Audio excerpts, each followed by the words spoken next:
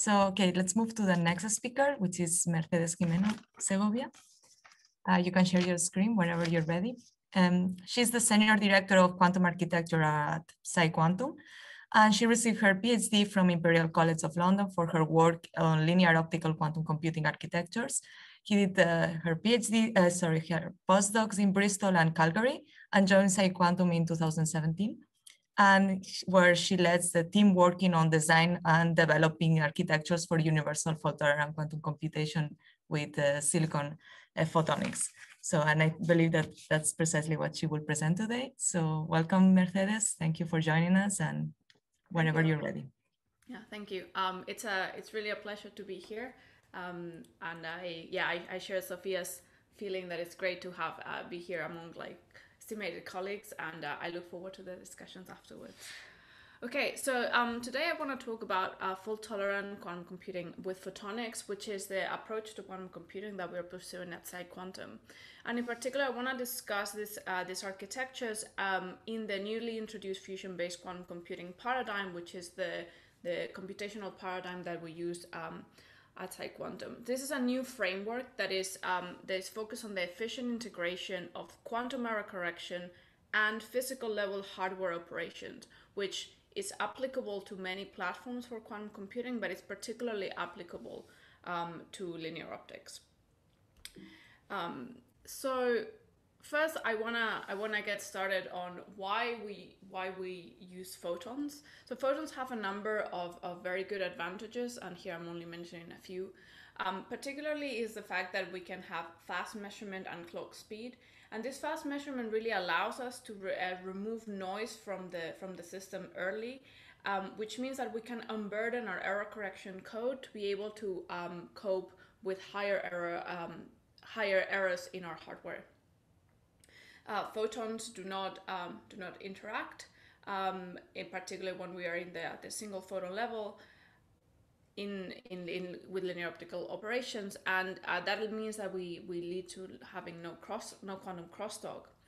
And finally, geometrically, photons are not constrained to being in a particular place in space, and actually this allows to use this physical scheme to explore higher dimensional error correcting codes and systems that really open up new doors for error correction.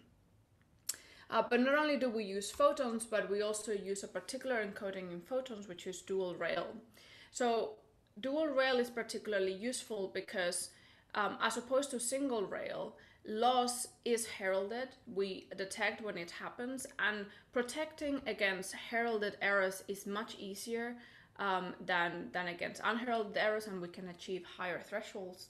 And we can achieve very clean linear optical operations, as well as have a relaxed phase stability requirements.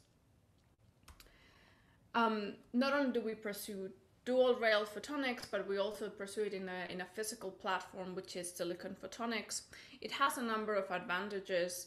For example, we can achieve very low noise thanks to the really good design and tools that are available to do that. It's an inherently scalable platform because we do not need to have millikelvin temperatures.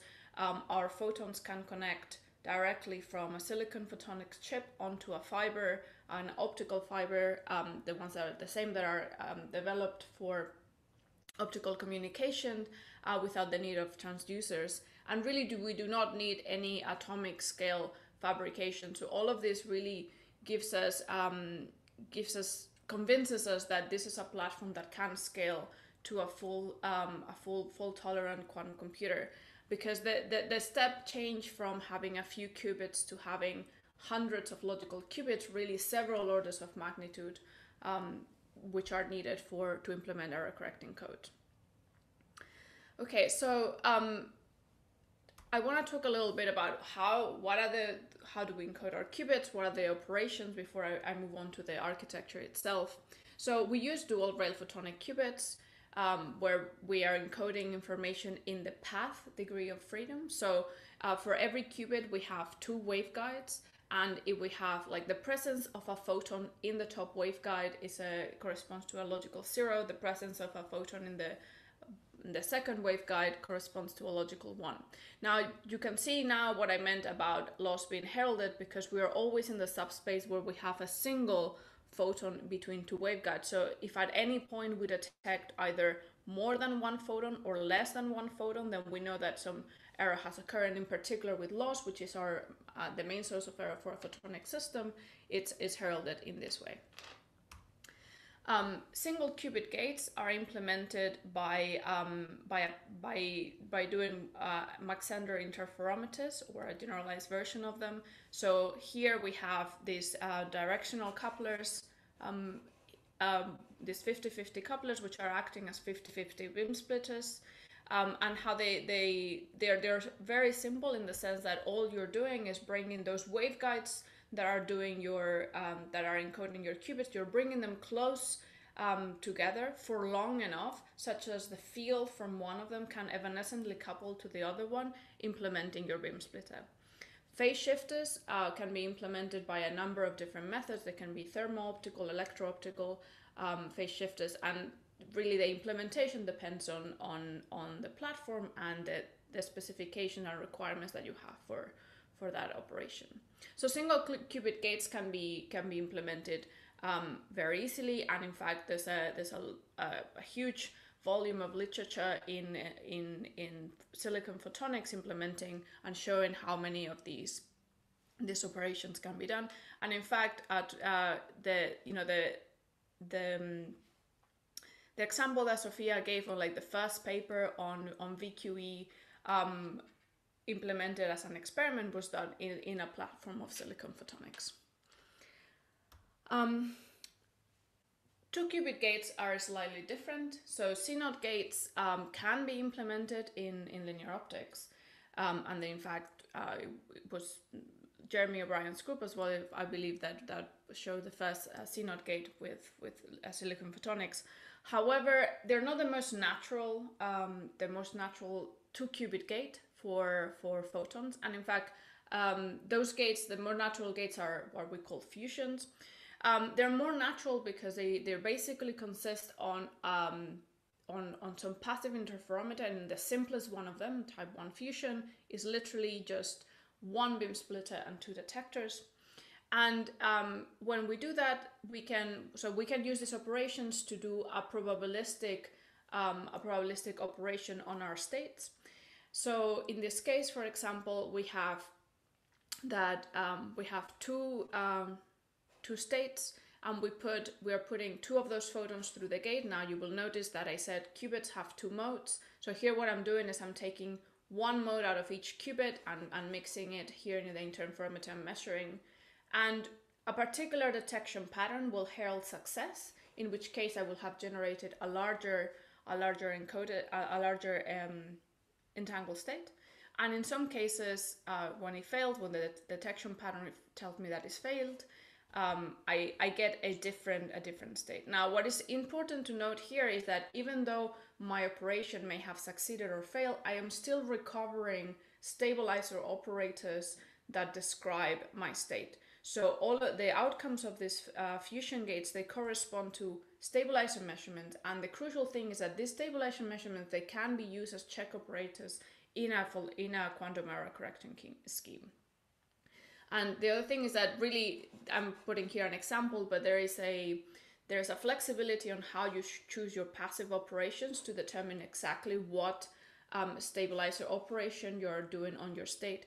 And really, you can start interpreting failure of your gate. For example, in the case of a type 2 gate, you can interpret the failure of your gate as the erasure of some stabilizer information. And really, erasing stabilizer information is something that error correcting codes are really well prepared to deal with.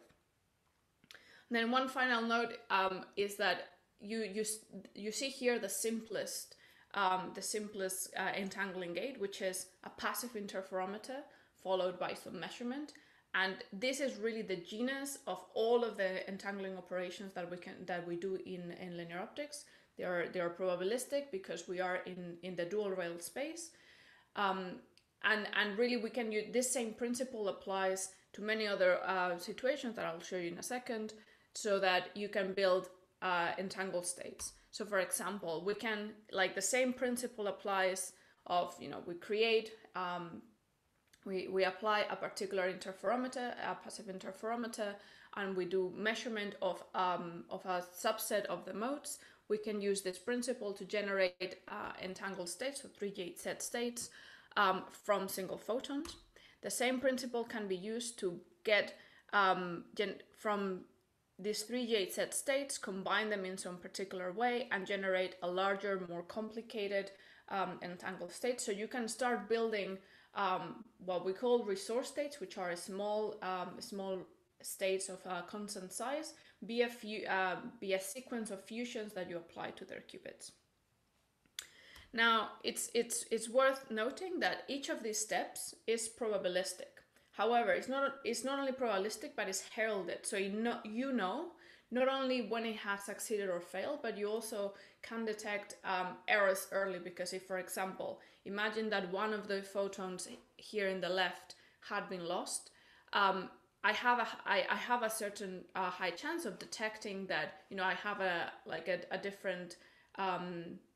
different number of photons that I was expecting here. Maybe I don't catch it here. Maybe I catch it at the next step where I'm expecting a photon and I don't get it. But this sequence of heralded operations really give us information about the errors. And what we can do is, whenever the operation fails or we detect an error, we can switch out the states, or we can do multiplexing, which basically means we repeat an operation several times and we select the one that has succeeded. The other important point is that this leads to only constant overhead, which means that to generate a particular resource state, we only need to we will need to generate a constant number of extra photons and have extra resources. And this probabilistic nature of the operations, because we are using multiplexing, does not lead to any exponential scaling. And this is a question that comes out often, and actually this is the basis of the original KLM architecture that was proposed in 2001, showing that linear optical quantum computing was indeed feasible. But now we need to go from feasible to something that is practical. So we have been, at PsiQuantum, we have been working on fault-tolerant architectures that are motivated by photonics. And really the goal for us is to achieve fault tolerance using natively photonic operations. And there are different aspects that we have been focusing on. First is reduced classical processing. So previous architectures for linear optical quantum computer require a lot of steps of quite complex classical processing, particularly those architectures that use percolation.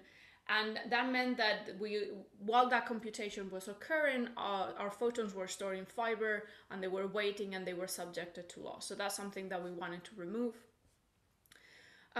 We also wanted to have photons that have a very short word line. That means that the number of components since the moment that photon is born in a source until the moment that is absorbed at a detector, we want that to be the minimal possible, so that there's a very small amount of errors that are accumulated through the life of the photon.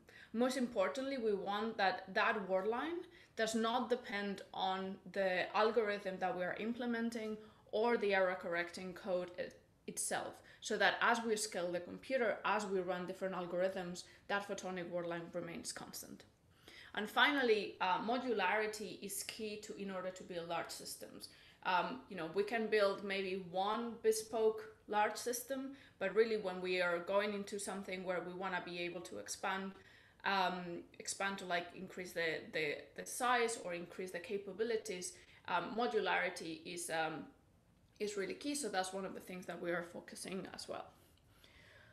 So with all that, we have been working on this new fault-tolerant framework for quantum computing for a while, and we published a paper recently in January on the archive on this topic. So if you're interested, a lot more detail than what I'm going to talk about are going to be in that paper.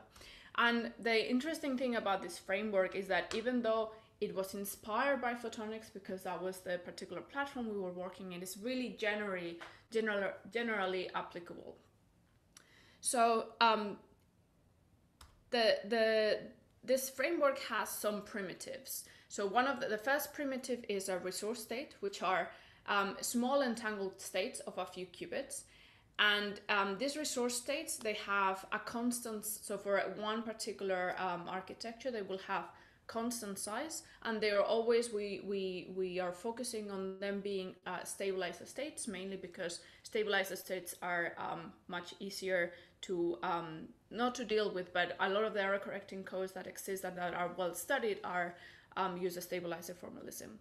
The other important thing that I will emphasize a little bit later is that because they're small, the amount of error that can have been accumulated on the generation of that state really is usually low, but most importantly is constrained. And secondly, we have fusion measurements, which are projective entangled measurements that I have shown you already. And usually they give us, because they are projective entangled measurements, they give us a number of bits. So you can think of, they can be multipartite, but the easiest and most useful, more useful schemes have fusion measurements of 2 qubits, so equivalent to L measurements, and they give 2 measurement bits, which are the stabilizers XX and ZZ, for example, if those have been chosen to be like that. And the measurements now can be erased, so we may lack that information, or they may be flipped because they have we may have a Pauli error, and those measurements are then, the outcome of those measurements are treated as part of our error correcting code.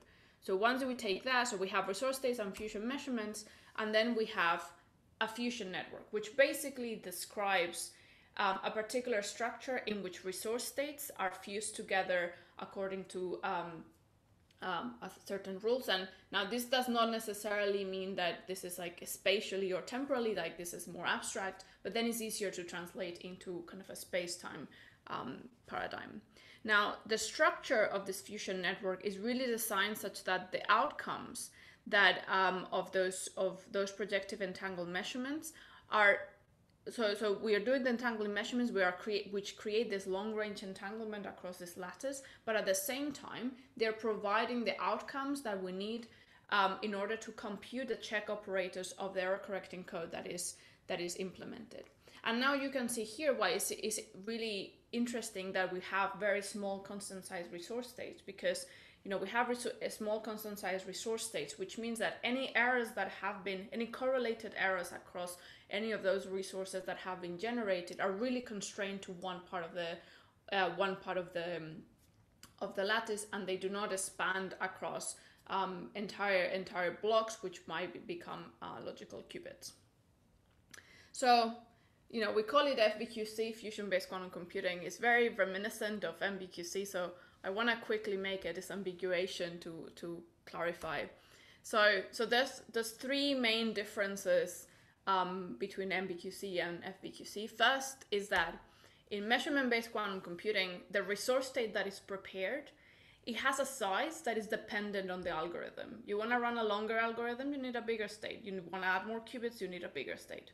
Whereas for fusion-based quantum computing, the size of my resource state remains the same.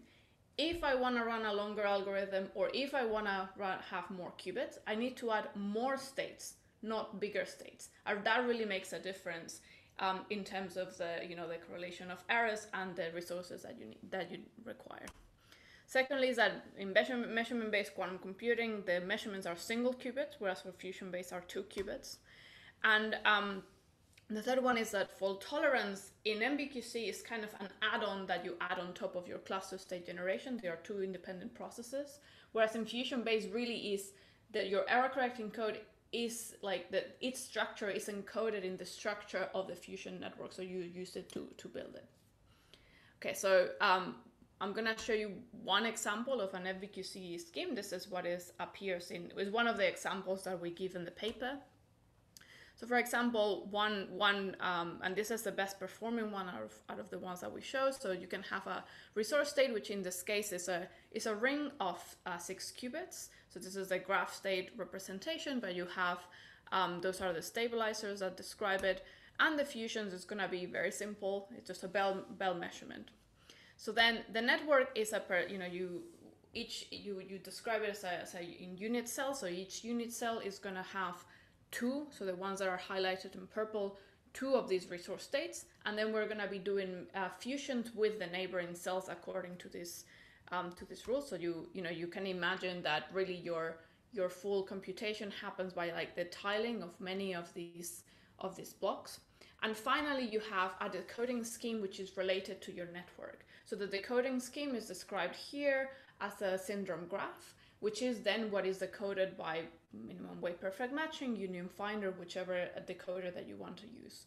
Where now you have that the vertices represent the parity checks of your code, and they have incident many edges, and then the edges of the graph represent the single fusion measurement outcomes. So by this basically tells you what is the data structure that you need to process in order to tell if there has been an error in your qubit or not.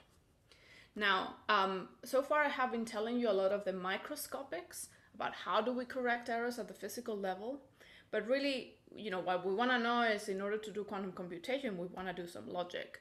So logic really requires us to look at the macroscopic features, the topological features of the graph that we are building. And for example, here I have a very simple example whereby creating some specific graph and smooth boundaries, we can create an identity gate. Now, I don't have time to go into the details of this, but there's a paper coming out from our group which describes this in a lot more detail. Okay, so far I've been telling you about the photonic architecture for FVQC, and this has so far become kind of very abstract. So in order to help to visualize it a little bit, I want to show you some kind of the like how it might look like in terms of the physical architecture. So you can imagine, in time, you can imagine that each of these resource states, like you're generating layers of them, and then you're entangling them with their neighbors, and some of them you're keeping them alive to the next round. So something like this, right? Like, so you are generating these resource states, and then they're generated, they're immediately measured, and that's it, right? So in a sense, you can see that really we have achieved this goal of having a very short time Moore-line for our photons. So you have like these states being generated, they've been fused with their neighbors. Some of them are remaining alive. Some of the qubits are remaining alive long enough to measure with the neighbor that comes at a time step one after, so that we can create really entanglement across a space and time. So we're using time as a third dimension of our code. So in terms of what that means for an architecture, it means that we have some resource state generators, which are on a clock, generating states. Then they go into a network that basically takes the right states to the right fusion network, the right neighbors to be fused to, and some of them have delays so that we can fuse with the previous time step. We have a number of fusions, and then those fusions they can perform reconfigurable measurements in order to be able to implement logic. And then finally, the output of those measurements go to a classical processor. Basically, this classical processor is in charge of both receiving the information, processing it, decoding it, as well as sending the fusion device setting so that we can implement some algorithm. Now, I think something interesting here is that you can see that it's completely decoupled. The time scale on that my resource state generators are producing resource states is completely decoupled from this like top classical processor, because it doesn't need to be sending a lot of information, and that's really helpful once you start thinking about the classical processing architecture. Now, so far, I have been telling you a little bit about the physical architecture, but I have not covered at all anything about the error analysis, methodology, etc. So in the paper, we cover this, and there's a number of graphs and a particular toy example, with a toy error model where we do the full calculation. But really, this, we're working towards building one such device, and in order to do that, toy models are not enough. So what we have been developing is a multi-scale numerical model that allows us to capture over 25 sources of errors in components and trace their impact all the way through logical gates. So the way we do it is that we start with some FDTD simulation, verified models of our individual hardware devices, such as the directional coupler that I told you about. These models feed into second quantized simulation of specific circuits, for example, Bell state generation or fusion, which then in turn, these feed into tensor network simulations of large layouts of resource state generation, for example, which then progress into capturing entire fusion networks. And finally, we go all the way up to decoding entire logical gates that are built from these fusion networks. Now, this has been the work of the entire architecture team. It's been like over 2 years of work, but really it allows us to calculate the impact that, you know, the change in the lineage roughness of our directional coupler or the change in efficiency of like one source or one detector has at the level of the logical performance of our computer.